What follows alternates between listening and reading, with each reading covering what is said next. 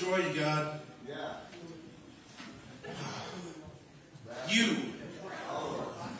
You bring joy to God. Isn't that wonderful? That through our lives, through our stepping into faith, as we follow Him, as we believe, as we trust in Him more and more, we are bringing that hallelujah, we're bringing that joyful sound and that glory to the Lord. So I want to welcome to our service this morning. I'm Pastor Andrew. This is Mallory, Wesleyan Church. Good morning. Good morning. Wonderful to have you all here. We got these weird looking boxes around here. I don't know. They're flying all around. They got like airplanes on them. I don't know. Got this thing going on called Operation Christmas Child. And next week is our collection for that. And so if you can make sure that if you have a box and your desire is to bring one in, that we get them up here. The ones that we have up here, we will label, okay, because the ones that maybe you brought today or whatever. But yesterday was the other day, I was able to actually grab and get some extra labels. And so they're inside this box, there's a pack box and a label to be able to identify what type of child, boy, girl, 2 years old to 4 years old, 5 to 9, 10 to a 14-year-old child that's in need out there that needs Jesus. And that will spread the gospel message through Samaritan Purse. And you and our church would be a part of that, which would be a wonderful, wonderful thing. Amen. As we start off our service today, is there a scripture, something that spoke to you this week, something that you'd want to share, something on your mind? All right. I'm trying to be joyful, okay? Because the song was joy, joy, you know what I mean? But I'm going to tell you, that extra hour just threw me for a loop today. I don't know what it is. It's weird. It's like a time travel back in time, and I just got to trip over my own feet today. I don't know what it is. We were having some flub-ups in the worship rehearsal. We were just. But God loves our mess. He does, because He redeems it for His good. There was a movie I watched a while ago. It's called Joshua. It's a bit more of a Catholic movie, but there's an illustration in that movie. This woman comes up. He has this beautiful vase, and she's talking to this guy, and she's like, I don't know what to do. I'm just a mess. I'm just whatever. And she moves her hand, and she knocks this glass vase all over into the hay, and he's in a barn, and just breaks this glass everywhere, shatters. And she says, my life's a mess. Nothing you can do with that. And at the end of the movie, this man pieced together every little piece of glass back into a new shape, into a beautiful angel or a beautiful bird, and gave it to her. And said, you know what? You take that broken mess, and God makes you new. God redeems you for His good and His glory. It's a beautiful illustration that we can come to Him whether we're joyful, whether we're hurting, whether we're struggling. He will help that mess as we trust in Him, as we follow Him. Amen. And so I want you to be able to share that message with others. And next week is our Bring a Friend to Church Sunday. Amen. So take these off the table. I don't want any more of these on that. I want to get them all out of here and in people's hands in our community so that they can come to our church service. And if you got to link arms with somebody and bring them here, help them get to our church, because we're going to have a wonderful Thanksgiving dinner. Sherry's been working tirelessly and trying to get sign-ups for people to be able to bring in things. If you can bring extra meat, if you can bring a dish of green beans, if you can bring a dessert, sign up out there on the table, because the little that you can give will translate into that big meal, just like that feast that we're going to have someday with God. We bring our little bit to be able to be at the table and be at that feast. And let's have that be that message next week as we have new faces in our congregation, as we have old faces coming back. People have been telling me, hey, I'm going to be there on that Sunday. Let's do that. It's next week. And so make sure this week you're connecting with somebody, that you're helping remind them, reshare that Facebook link for our event if you're able, if you're someone that's a Facebook kind of person. And let's get this place packed and hopping next. What do you think about that? Would that be a good thing? Amen. Oh, I'd love it. But that is all us and God working together for His glory. So let me pray. Any other announcements or things I'm forgetting? We got the women's breakfast here on Saturday, right? 9 a.m. Good galleys, right? We got that going. And then we have a person running around with a camera trying to catch you, just so you know. For our photo wall out there. They're not tracking it down. They're not an evil spy, okay? They're not going to maliciously. We're trying to just get the family of God here at the church represented our photo wall out there. So if there's someone with a camera that comes up and says, hey, can I have your picture for the directory? Or hey, is your information in the directory accurate? You could go track them down, maybe. Her name's Jeanette Prescott. She's right here. You got to track her down. She got to get you. So let make it easy for her. Come to her. Help her get that picture so we can get that new directory for this year out and our photo wall updated for our church as well. Okay? Oh, that's what's going to happen. Yes, Terry? It's not paparazzi, right? It's not the paparazzi. No. She's not going to come to your house and be like, okay, let's get in. She's not going to do that.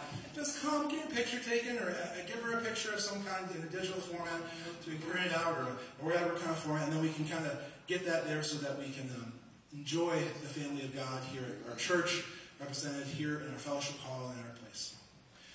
All right, any other announcements? Am I forgetting? To God be the glory. That's the most important. All right, let's pray. Let's pray. Lord God, we come to you, humble and honest and open today, that you can do great things through us and with us. That you are a source of strength. You are a source of hope. And we ask you to fill us with your Spirit today so that we can rely on your strength, so that we can have your hope, that we can see things through your eyes that we wouldn't normally see, You know, the world sometimes gives us mixed messages and tells us various things in different ways, God. We want your truth. We want your message. We want your love. And we want your peace that passes all understanding. God, help us to worship you here today in spirit and in truth. Help us to be in your presence every day and take steps of faith with you and for you. We ask this in Jesus' holy name. Amen. Please stand as we continue worshiping our Lord.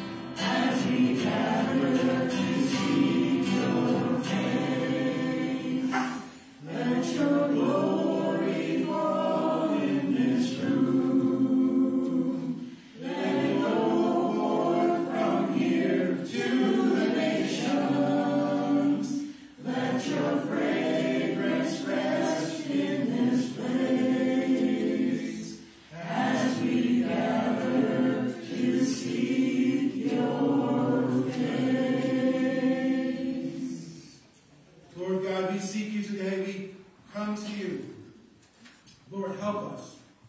Guide us, lead us with your glory, leading us with your will, with your sovereign love, leading us, God. We can do nothing without it, God. There's just nothing we can present. Lord, when we rely on our own strength, we're doomed to failure, Lord. But when we rely on your strength, anything can happen. It can happen within us, within our families, within the people in our lives, God. Help us to seek you first. Seek the kingdom of God and his righteousness. God, we ask you to bless the service today. Help us today, wherever we're at. In Jesus' name we pray. Amen. Amen. Praise God. You can be seated this morning. We have a couple of ushers help us out with this morning's offering. What do we got? We got Kenzie and Daniel. That's what we got. Come on up.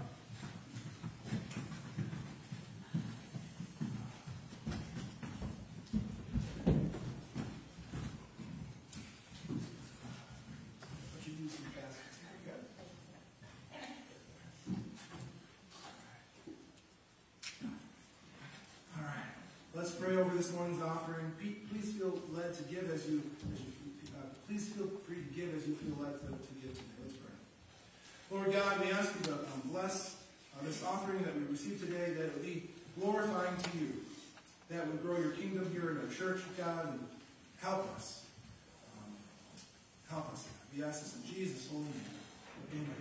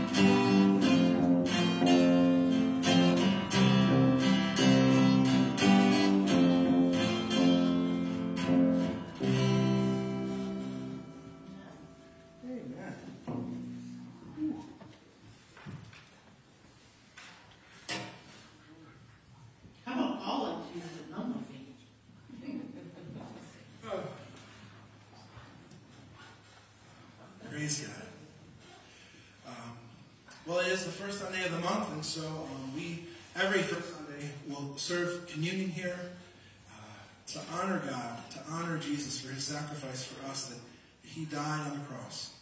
And so if I could have a couple ushers help me this morning come up to help me serve communion.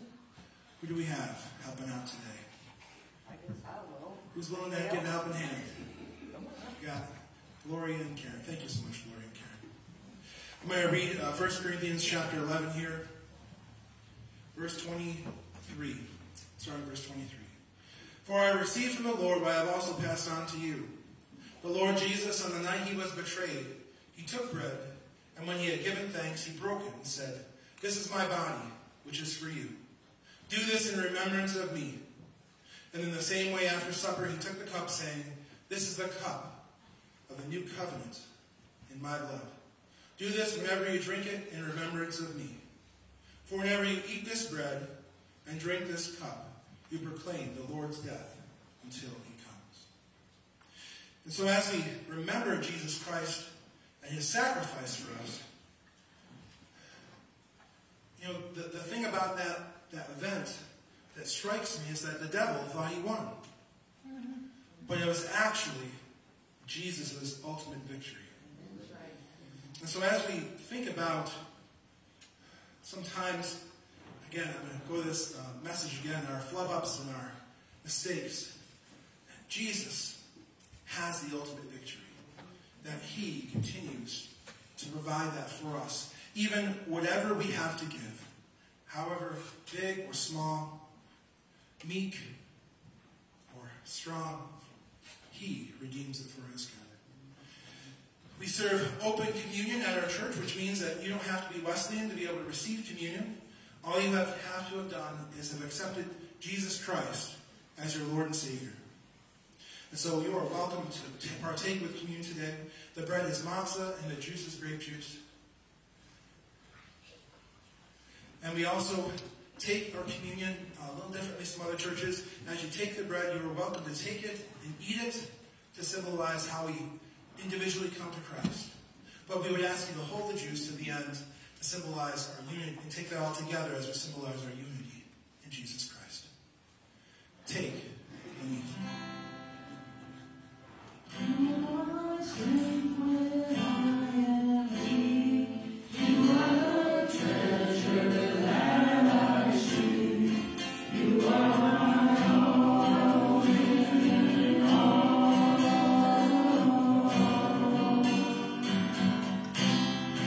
Seeking you as a precious jewel, Lord.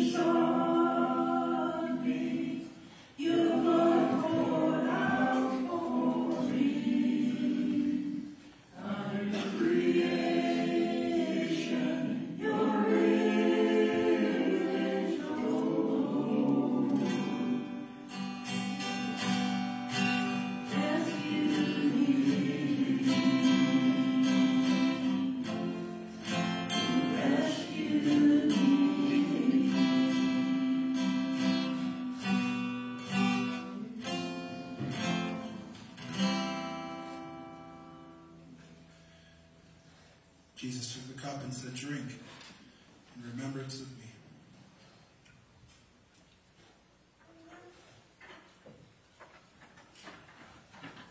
And Lord God, we do remember you. That you died, that you truly died for us, that your sacrifice on the cross, though sad, though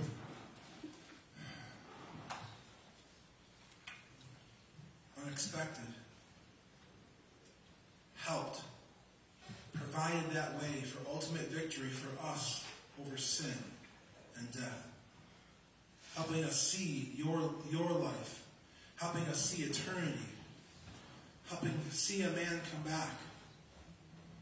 Lord, thank you for your Son Jesus Christ, who made that sacrifice for us, for each one of us here, and for that free gift of salvation which is given to those who accept and believe and receive your Holy Spirit.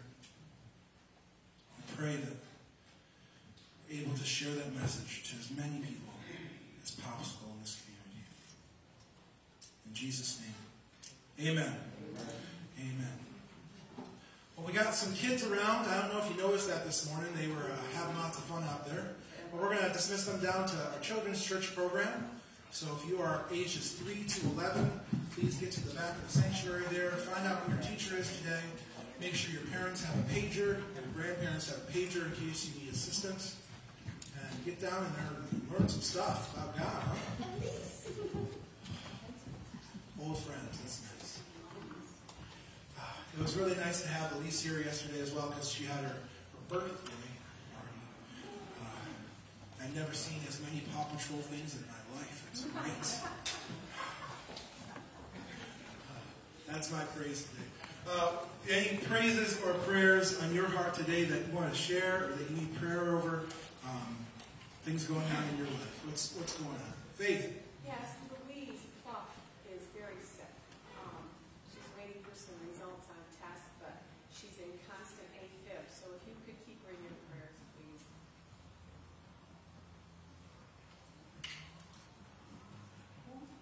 Is she in the hospital as well? No, they've got her on all kinds of meds, and they've done. She's bound and determined she's not going into a hospital. Okay. But she's on every kind of medicine there is to keep her off this AFib, and they can't keep her out of it. So. All right. We will pray for Louise Pluff and her AFib, and that the doctors, that God would heal her, but that the doctors would be able to figure out what's going on there to help her through those times. Other prayers, praises. Jeanette? I have one. The women's retreat was supposed to be earlier, and they postponed it till yesterday. So I'm thanking God for the water break that they had, because if they would have had it the original date, I wouldn't have been able to go because I was sick. So thank you, Lord, for that water main break, and that I could go. Amen. God uses all sorts of things.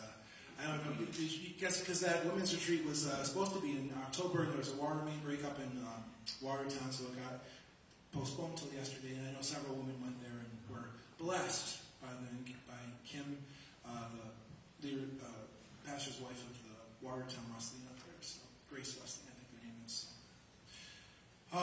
Praise God. Terry. I've got to praise. We read Scripture a lot of times, and we take it for what it is.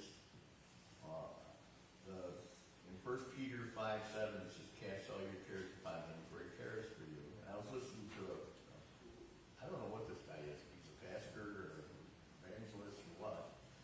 But he expounded on the word cast. Now we all say put our cares at the foot of the cross. He said the Bible says to cast your cares. That's to throw them to God. We do more like fishermen. We cast it out and drag it back. We're flying with our cares and concerns all the time. And God said to cast them to him. He's not playing ball with you. He's not going to throw it back. He's going to take care of it. But I just, when he expounded on that one word, I said, you know what? That is so good, so deep. Cast it. Get rid of it. That's it. That's a wonderful message, Terry. Yeah, because we'll have happens is sometimes those little things that we're trying to give up, we like to keep around for some reason, because there are old ways and we like to have them around, so we keep that little line tethered to them a little bit even when we try to give them and let go, we don't let go, we keep that little line and reel it back in. So truly letting go is truly letting God be that answer in that moment, in that time. I saw another hand over here somewhere. Pat! She's alive! Hallelujah. I shouldn't say. I have been so blessed this week. It has just been an absolutely amazing week. When I praise the Lord for protection, when a deer decided to go in front of my vehicle. But that has been such a blessing because it has brought people into my life in different ways. The help that they have been so willing to give. And sometimes we don't like to ask, but the Lord puts us in a circumstance. He sets us aside and said, this is not just a blessing for you, but it's a blessing for others too. And I just thank the Lord for all those that have helped me, my family, that is now fixing my furnace chimney. The small group ladies that I have been so blessed with. And then, hallelujah, we had the retreat yesterday, and it was so much fun. And we laughed, and we talked, and we shared. And I know that, I shouldn't say I know. I know that I was blessed. And I certainly pray that each one at our table, our little group, I'll tell you, I think our group laughed more than any other table because we just enjoyed being there and sharing and learning. And I just praise the Lord for this week. It's been a crazy week, but boy, has He been in it. And I thank the Lord for that. Praise God. Praise God. Who else has something to share? Any other praises or prayers? Fred! I learned an interesting fact this week. Are you aware that when the rapture happens, that the men are going to go to heaven for approximately 30 minutes before the women do?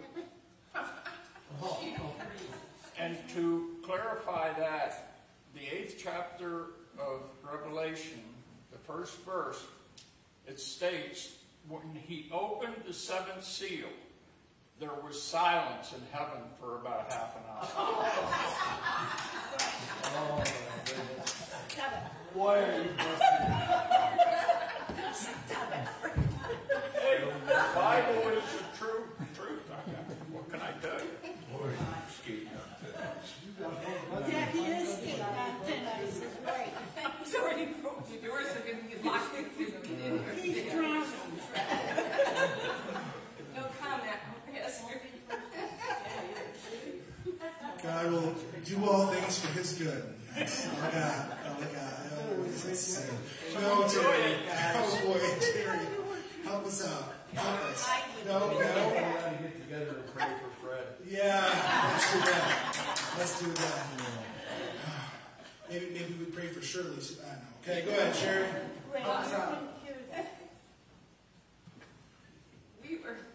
I don't know if I should say this. We were really blessed this week. Yeah, our freezer's been empty for a while. And it's so hard to be humbled by our children. Amanda noticed that we've been hurting. And she called my son Jason. And Jason bought us quite a bit of meat. And then the next day, Matt came in with things like milk and bread and eggs, and he just blessed us abundantly, trying to fill up our freezer and our refrigerator with things that we needed so badly. And his brother brought over squash for us, so we got to bless somebody else today with some squash for our upcoming dinner. And I just thank God for blessings. When we were hurting so bad, God provided. God does provide, and if you know or have a family that you know that's in need, please let us know. One thing that we are blessed with in this church, I don't know, you can see all around you. We got a few hunters around. I don't know if anyone got anything yet, but I've heard some, hey, I was really close stories so far, but that definitely, if there's extra and we can help out in some ways, we will definitely try to link people together and help them out as a community here at our church with those who have needs. So make sure you let us know those things. And we're very happy that you were blessed by your children, helped you out. Just them stepping into helping and maybe, rely on God a little bit. I don't know. It's something to think about. Other prayers and praises. Lynn. I'm diabetic. I got a sore on my leg that isn't healing very well. So I guess a little prayer for that. But it would go ahead and heal up and do what it's supposed to do.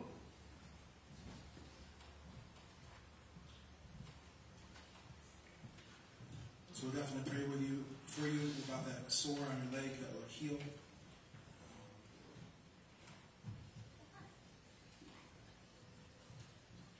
I saw another one here somewhere. Lori.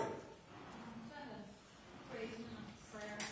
I traveled Friday to get Tara to bring her up to see what her dad would be at. Saw the Taylor Swift movie concert. Both of them have been sick during the week, but by Friday we're feeling better. But as we were traveling, Tara said, I miss my mom and can you take me back? I said, honey, I can't take you back. I said, try focusing on the good in your life and what makes you happiness. Mommy wouldn't want you to be sad, and you want to be happy. Those around you see your happiness, and it brings out the happiness in them. She said, I can't. I said, you can. And the next morning, I read my devotional, and it said, a glad heart makes a happy face, a broken heart crushes the spirit. A wise person is hungry for knowledge, while the food feeds on trash. For the despondent, every day brings trouble. With a happy heart, life is a continual feast. Proverbs 15:3-15. So I shared this message into Tara's Facebook kids messenger, not knowing, well, I guess I should know that Heather can read it, and she answered me this morning, I needed that. So I thank God for His Word and helping me to help them.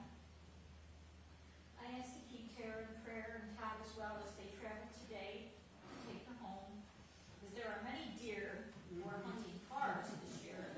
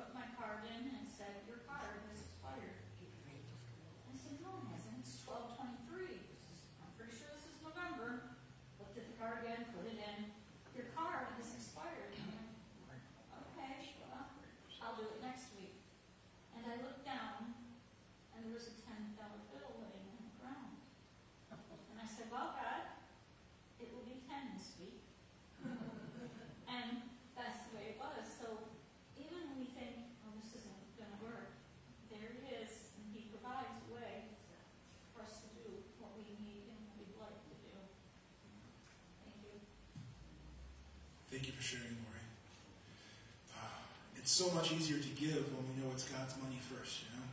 It's amazing.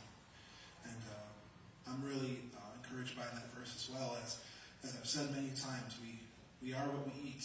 If we feed ourselves trash, we're a fool.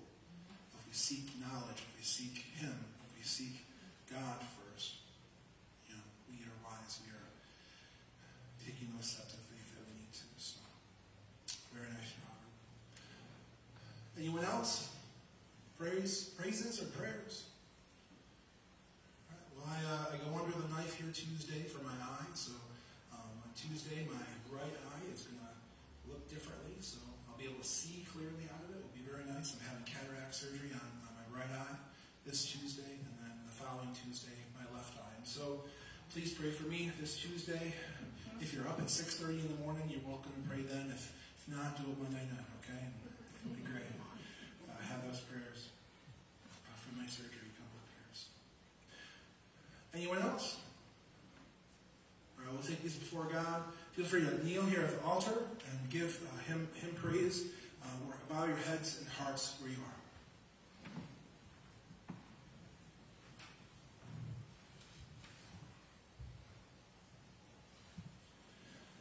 Lord God Almighty, we come to you. We thank you for having answered many prayers at our church. Lord, we stand for Christ.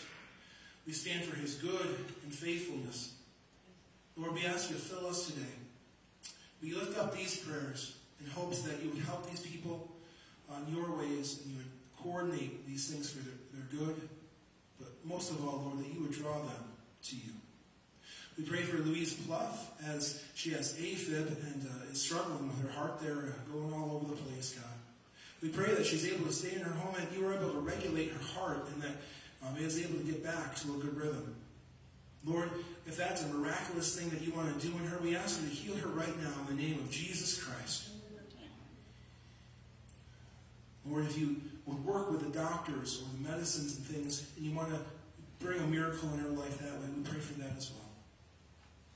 Lord, just ask you to wrap your arms around her and help her. We praise you and thank you for the women's retreat this last weekend. The ladies that had gone were impacted by Christ. And as we are faithful to Him, He is faithful to us. And so you can go as deep as you want with God, especially in those moments and those times as we draw close to Him and recognize how He has us as our identity. We praise you that Pat's week has been impactful in many ways, that she has survived and got through a car accident, but through that spark has been able to have more connections with more people, be able to have needs that she's needed met in her life, and that she's been able to continue to refresh and renew her faith in you, seeing you work in her life. We praise you for that, Lord. We pray that prayer for others in this church. Not that they have a car accident, God, but that they would have this impact, that they would have and have their life continue to draw close to you with blessing. We pray for anyone that is struggling with food and have empty freezers coming up to the winter here, that their freezers will be able to be full and nutritious, and that you would provide for them, that you would give them your daily bread, that you would give them a means and ability to get through. We praise that Sherry, as children, was able to see a need and fill a need in her life and her family's life. And we pray that for all of the people in our church and all the people that we know who might be struggling this holiday season. We pray for Lynn and her leg with her sore. Diabetes is nothing to be cavalier about. We ask that you heal her leg and heal her sore the way that you can heal her, Lord. We pray for her healing in the name of Jesus Christ, that all the things that she has done and the doctors and whatever strength, we ask that your strength, that your healing would be upon her at this time. Help her, God. And we pray for Lori, Tara, and Todd. Continue to bond them together and help you be the strong cord that helps those relationships continue to go. Help Todd see God and the works and grace around him. Help Tara to give the joy and honor to God that he's due as he blesses her in her life. And thank you for Lori being able to stand firm and stand for Jesus in many times in her family. Lord, we come to you and pray for my surgery coming up here this week, that you would be with the surgeon and the doctors, that you would heal my eyes, and through this cataract surgery I will be able to see well, be able to navigate reading glasses or whatever I need to do to help myself have sight near the end of the month here. And God, just help the healing process so that it's quick, painless, and goes smoothly, God. We ask for all these things in Jesus' holy name. Amen.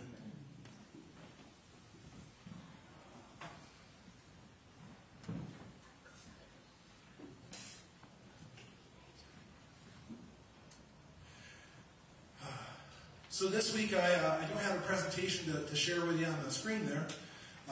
So we're going to have to flip around our Bibles a little bit today, so make sure you have one available and access to one for yourself.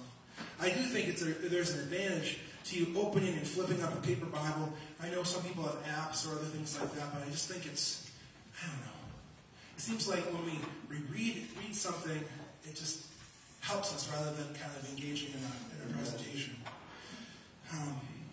Well, one of the things that have been going through my brain this week, this month, I guess, is the various churches and their denominations and how we are one in Christ, but sometimes we kind of have different ideas about some stuff.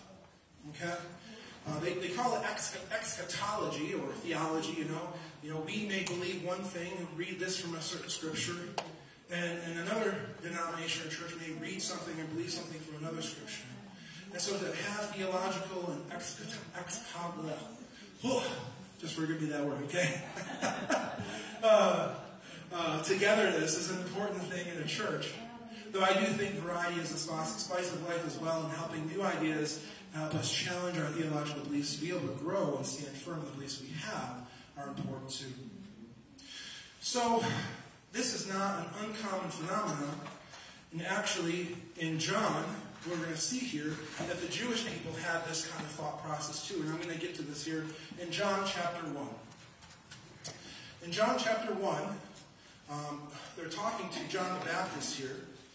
And in verse 19, so John chapter 1, Gospel of John chapter 1, verse 19, John's talking to the Jewish leaders here. And I'm going to tell you some eschatological or theological differences here, because this is what the Jewish leaders are asking him. So, verse 19 says, "Now, this is what John the Baptist's testimony when the Jewish leaders in Jerusalem sent priests and the Levites to ask him who he was. He did not fail to confess, but confessed freely, 'I am not the Messiah.' They asked him, 'Then who are you? Are you Elijah?' He said, 'I am not.' 'Are you the prophet?' He answered, 'No.' And then he finally said, 'Who are you? Give us the answer. Take us back to those who sent you. What did they say to yourself?' And John replied in the words of Isaiah the prophet, 'I am the voice of the one calling in the wilderness, make straight the way of the Lord.'" And now it seems kind of an interesting passage to say, hey, there's theological differences here. But these priests and Levites were asking him theological questions. They were saying, "Are you the Messiah? Do you claim to be the Messiah?" Knowing John, knowing that they know, knowing that the Jewish people know full well Isaiah's prophecies towards Messiah. Now, we talk about the prophecies towards Messiah all the time around Christmas time. We kind of start to know a little bit, hey, how is Messiah going to come, and what is he going to look like, and all these kind of things. But the leaders of the time, the Jewish people of the time, had all these different ideas of what Messiah would be. And so they got this guy, John the Baptist, running around here, doing baptizing and talking about, the one that is to come. Are you the Messiah? No. And then they asked him, "Are you Elijah?" Because they're trying to figure this stuff out. Now in Malachi, I don't know if you know, there's a prophecy from Malachi that Elijah will come before the day of judgment. And so, knowing this kind of stuff, what's going to happen is they're like, okay, well, he's not the Messiah, so is he Elijah? Is he the guy that's going to come before, and then the day of judgment is going to come? Now, we still preach that in church today, you know what I mean? Elijah will be one of the witnesses in Revelation that we say is going to be there in Israel at the wall there. So they're asking, are you Elijah? Because they're seeing him do these wonderful, miraculous things in the power of the Holy Spirit. And so they had an idea, maybe he's him. No, I'm not that either. And so this last one is the one that I didn't know as much about, and I'm going to share it with you today. It says, are you the prophet? And the prophet is actually a title, similar to Messiah, Elijah, and the prophet, rather than just being a random kind of prophet, because we have lots of prophets in the Bible. But the prophet is a biblical question. And he said no. So who is this the prophet thing? Okay, so I'm going to go all the way back to Deuteronomy. Oh boy. Way back in your Bible. Deuteronomy chapter 32. Okay, so you have to go back in your Bible. It's Genesis, Exodus, Leviticus, Numbers, Deuteronomy. Okay. You got that one? You ever know that song? Sing the... Okay, love that. Children church work for me. Alright. But Genesis, Exodus, Leviticus, Numbers, Deuteronomy chapter 32. We're going to see Moses talking here and talking about this prophet. Let's see, what is it? 32? Yeah. It is 32, right? Oh, come on, people. Psalm 2 is the Song of Moses. Song of Moses. Oh no, it's 6. It's back in the back a bit. Here it is. 18. Deuteronomy 18. My paper clips let me wrong. Deuteronomy 18, couple chapters back. Chapter 18, verse 14 starts. It says, the nations will the nations you will dispossess. Listen to the one who practiced sorcery, divination. But as far as you, the Lord your God has not permitted you to do so. The Lord your God will raise up for you a prophet like me from among you. From your fellow Israelites you must listen to him, for this is what you asked of the Lord your God at Horeb. On the day that you assembled, when you said, let us not hear the voice of the Lord our God and see a great fire anymore, or we will die, the Lord said to me, what they say is good. I will raise up for them a prophet like you from among your fellow Israelites, and I will put my words in his mouth. And I will tell him everything I command. I myself will call to his account anyone who does not listen to my words, and that prophet will speak my name. But a prophet who presumes to speak my name in anything that I have not commanded, or a prophet who speaks my name of other gods, is to be put to death. You may say yourselves, how can we know such a message has not been spoken from the Lord? If what a prophet proclaims in the name of the Lord does not take place or come true, that is, the message of the Lord has not spoken. The prophet has spoken presumptively, not to do so. So do not be alarmed. And so Moses is talking about this kind of stuff, and he's saying, hey, there's going to be another prophet like me that's going to come about and be a prophet similar to Moses, but his words are going to be God's words. It's going to be right directly, right there in the heart. And this is how you will know. You will know because the things he will say will come to be, will come true. And after Moses' death here, in Deuteronomy chapter 34, which is the last, right before Joshua here, right at the end, they mention him again and says, and Deuteronomy 34, verse 9 says, now Joshua son of Nun was filled with the spirit of wisdom because Moses laid his hands on him, because Joshua took over from Moses after Moses passed away. So the Israelites listened to him and did what the Lord had commanded Moses. Since then, no prophet has risen in Israel like Moses, whom the Lord knew face to face, who did all those signs and wonders the Lord sent to do in Egypt, to Pharaoh and to all the officials and to the whole land. For no one has ever shown the mighty power or performed the awesome deeds that Moses did in the sight of all Israel. And so there's these Jews around in John's time They're saying, hey, are you the prophet? Because there was a theological belief still that prophet hadn't come. Yes, there were prophets who had preached and shared God's word and get visions and dreams, and Isaiah and Jeremiah and all these wonderful prophets. But this question comes up because still in John's time, in John the Baptist's time, in Jesus' time, they asked him, are you the prophet? Because they had still not believed that prophet had come. Now, if I were to give you a couple of examples of this, so again, he speaks directly the words of God, is going to do miraculous signs and wonders comparable to the likes of Moses. What do you think that might be? Whew. So, if we get to the main text I want to look in today is John chapter 6. And so we're going to flip over to John chapter 6. Now, I've preached about this before, Jesus feeding the 5,000. It's John chapter 6. And what happens is, Jesus is helping move almost a revival kind of a thing going on, you know? Like 5,000 people are tracking Jesus down and thinking all sorts of various theological beliefs about Jesus. Some believe that he is the king. Some actually want to go up to him right now, put a crown on him and say, go take on Caesar. Go take on Rome. Some are saying, hey, maybe he's the prophet Elijah who's coming before the day of destruction. He's going to bring the kingdom. Maybe he's the Messiah who's going to bring the kingdom of God to us, like a mighty general or like all sorts of things. And some people are going to think, hey, maybe he's this prophet. Now, this kind of revival of feeding the 5,000 is a wonderful thing. If you look at it here, they're in Galilee. They go over the Sea of Galilee and they go up to the northeast part of there. We'll read it here in a sec. And that is the place where Philip, one of the disciples, is from. Now, something that you don't kind of get in the John context here, though feeding the 5,000 is in all four Gospels in different ways.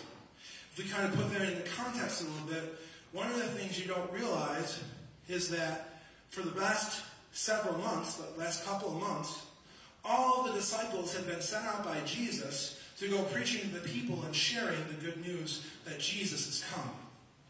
They've been healing, they've been giving, they've been doing all sorts of things. And what happens is people are responding. People are seeing God move in the cities and in the people, and things are going on. And so in John chapter 6, it says this. After some time, Jesus crossed the far shore to the Sea of Galilee, that is the Sea of Tiberias, and a great crowd of people followed him because they saw the signs that he had performed by healing the sick. And then Jesus went up on the mountainside and sat down with his disciples.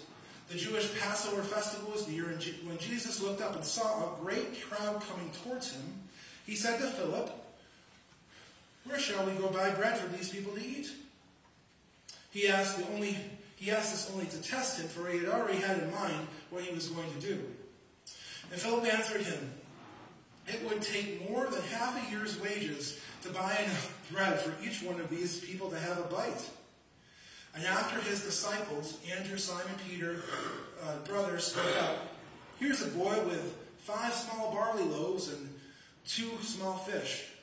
But how far will they go among so many? And Jesus said, have the people sit down. There was plenty of grass in the place, and they sat down. About 5,000 men were there. Jesus then took the loaves and gave thanks, and distributed those who were seated there as much as they wanted. He did the same with the fish. And when they all had enough to eat, he said to the disciples, gather the pieces that are left over, and let nothing be wasted. So they gathered them and filled 12 baskets with the pieces of 5 barley loaves left over by those who had eaten. And after people saw the sign that Jesus had performed, they began to say, surely this is the prophet who has come into the world. Jesus, knowing what they intended to do, come and make him king by force, withdrew again to a mountain by himself. So just, as a pastor, I think about the disciples, okay? So these disciples have been out there ministering for a couple months to the people. And finally we get this, Holy Spirit revival coming, and then Jesus says, hey, you have to feed these guys or what? You know what I mean? That's what he does. He goes and says, what's going to happen here? And as the Bible says here, it was a test to Philip to say, you know what, Jesus? Philip came up and said, you know what, Jesus? You got this. Oh, he would have passed that test. But instead, Philip's all these details and say, you know what? Wow. In another version, it says 200 denarii to feed these people, Jesus. That's about 8 months' wages, and we don't have, two butterflies and a coin in our pocket here. You know what I mean? Like, we don't have that going on. And, right. What's going on? Because the disciples are traveling around and basically trying to figure out how to get ends meet. I don't know if they don't even have an extra tunic going on. And so, as he asks this question to Philip, knowing the region, being from the region, he's kind of saying, what do we do for food here? And so he takes out basically 5 bread rolls, it's like little, dinner rolls, and 2 sardines is basically what this loaves and fishes was. We don't got like this big old Subway sub foot long, 12-foot sub kind of thing going on here. We got 5 rolls and 2 sardines worth of food. And similar to the Last Supper that will come later, Jesus gives thanks and blesses that and does a miraculous thing.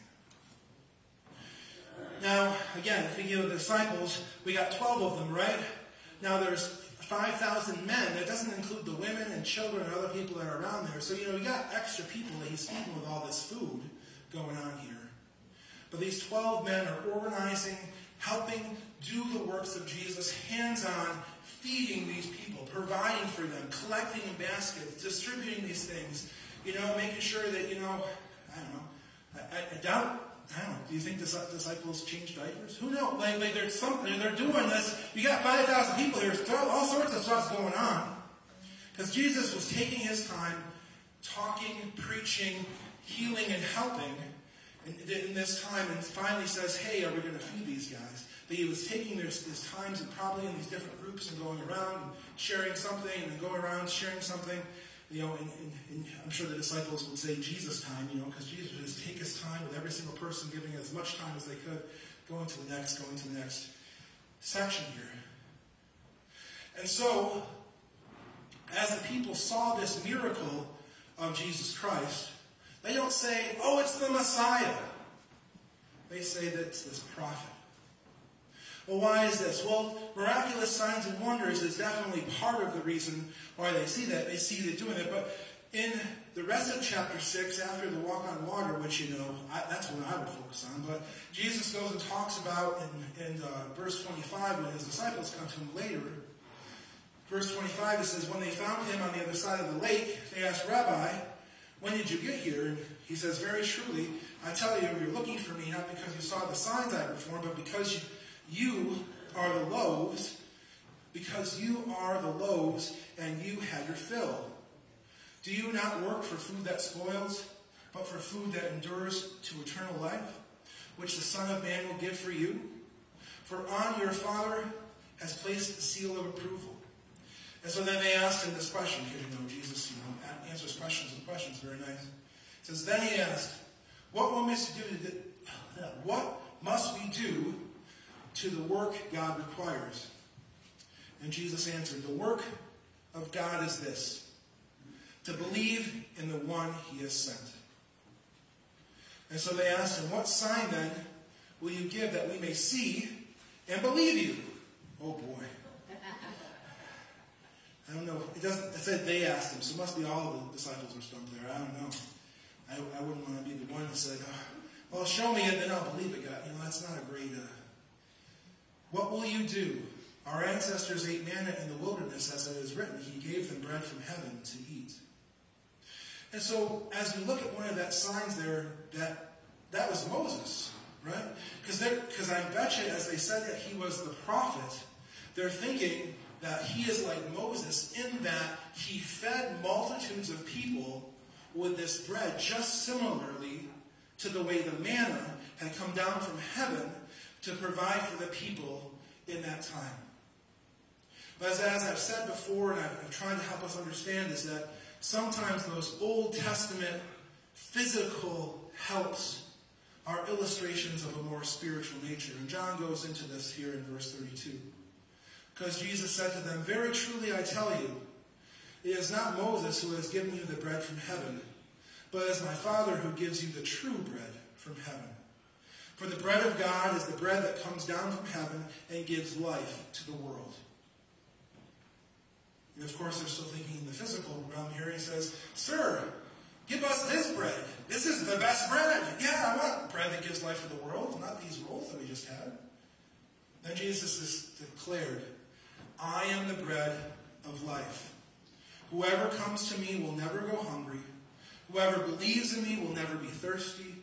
But as I told you, you have seen me, and still you do not believe. All those the Father gives me will come to me, and whoever comes to me I will never drive away. For I have come down from heaven, not to do my will, but to do the will of him who sent me. And this will be him who sent me, that I shall lose none at all those who he has given me, but raise them up at the last day. For my Father's will is that everyone who looks to the Son, believes in him, shall have eternal life, and I will raise them up at the last day."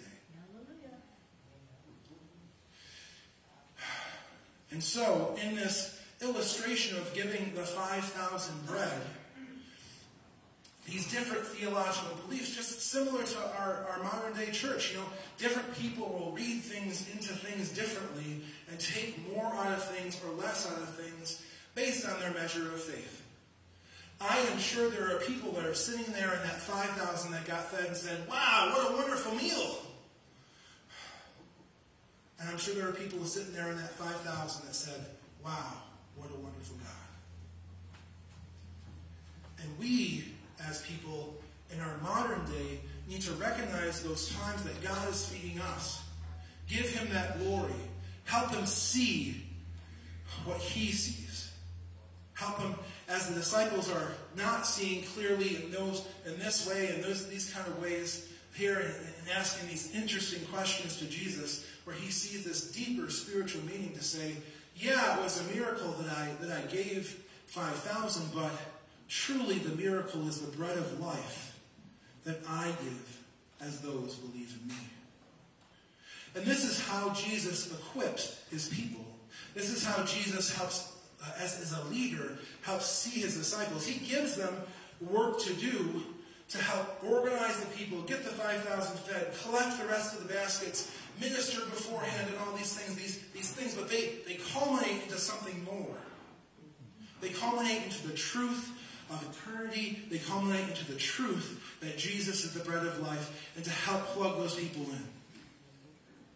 As I talked to some of the social workers and nurses, as we gave out some monies to them here to our elementary schools a few months ago, they said one of the biggest needs in our community is socioeconomic. That people are lacking hygiene supplies. That people lack food. That people lack basic necessity stuff. They see it every day in the schools. They see it with the families and the population around us. Especially, the one I talked to the most was the Hastings Mallory's social worker. I think her name is Beanville. She's a very nice girl. And she said, the thing that this money will go towards is helping us make sure that we can share love through basic needs. Because as we give a coat, a thing of shoes, a food, a little bit of care, and a little bit of love, people get fed for that day. But it takes that Christian, that witness, to help say, no, you were fed for the day because of the glory and the love and the goodness of God. And that's how you can have the true bread and the true water that you will never thirst again.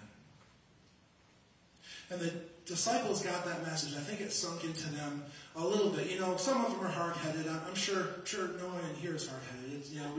We just got to get it in our brains that sometimes even when we're in economic and struggles, God might use those circumstances. He might use a water break. He might use a car accident. He might use a flubbed up note or a misspelled word, or who knows, for His glory and for His good, so that we can see God's in the details, that we can see God in the works of these different things. Because His desire is to continue to redeem and lead His people to God. And, because I didn't cover this, but basically, because they were going to, take him by force and go get him king, you're just like, I'm going to go up, it's okay, I'm going to go away for a little bit. It's okay, you guys think of that. With all these various theological beliefs that they had. He's Messiah, put him up there. He's the prophet. He's exactly like Moses. He fed us. He did all these things. But our New Testament ability, now that we know His mission and know His message, we know that He was Messiah and the prophet. We know that He fulfilled these things, that He was able to do those. And, we still, that people will allude that John the Baptist might have been and Elijah that came, but we also know that in the day of judgment that Elijah will come as well. And Jesus' purpose for His coming here in our scripture is the same purpose that He's going to be coming again, is to bring about His kingdom. To bring about His kingdom here on earth. And one of the wonderful advantages of the scripture is the Bible helps us see how and what kind of things we have to get our brain right on with His kingdom. And as a Christian, we got a heads up on that. Start thinking of those deeper spiritual needs that you may have, or the people around you may have. And it may be filling one simply by a physical need that they have, or even just a prayer and a support. Like I've said a couple of times, I want people who come next week to have old friends reunited with us, to have new people who have never stepped foot in this church, but I want them to have the message that God changes lives. I want them to have the message that God, Jesus Christ, is the bread of life. And if they can catch that a little bit, then I know that all of that effort that people have worked for and done will be worth it in His kingdom. Because if one person comes to the saving knowledge of Jesus Christ, thousands of angels rejoice in heaven. And that's what we're here for. We're here for that life change. And we're here for the life change of these things too. I know I'll probably find a different place for these next year, but they're up here because we're going to be praying over these next week, because each one of these boxes represents a life changed.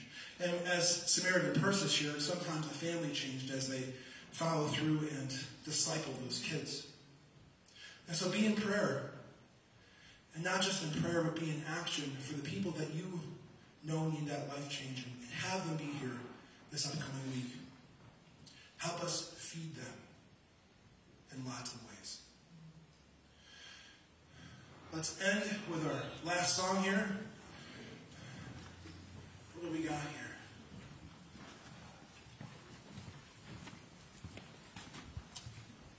Resting place.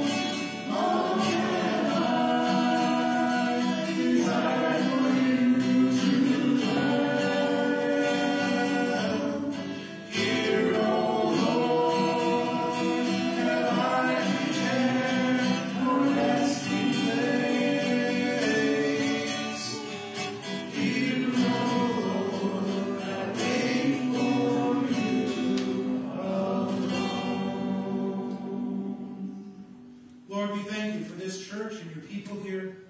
Lord, that we have a sanctuary where we can meet, where you dwell, where we can come together as Christians in love. Continue to build us. Let your kingdom come, and your will be done in us and here in this place. Bless our congregation as they go out this week. Help them continue to grow their faith. Help them to see God in the midst of these things, both in the physical needs of the people around them and the spiritual needs of the people around them. And Lord, show up in a powerful way to fill those needs. And help us to be the hands of feet in God in those situations for your people. We ask this in your holy name. Amen. Amen. Praise God. Thank you all for coming. We'll see everyone here next week. Oh, it's going to be great. Don't anyone leave unless I get your picture. Oh, no. Oh, no. No.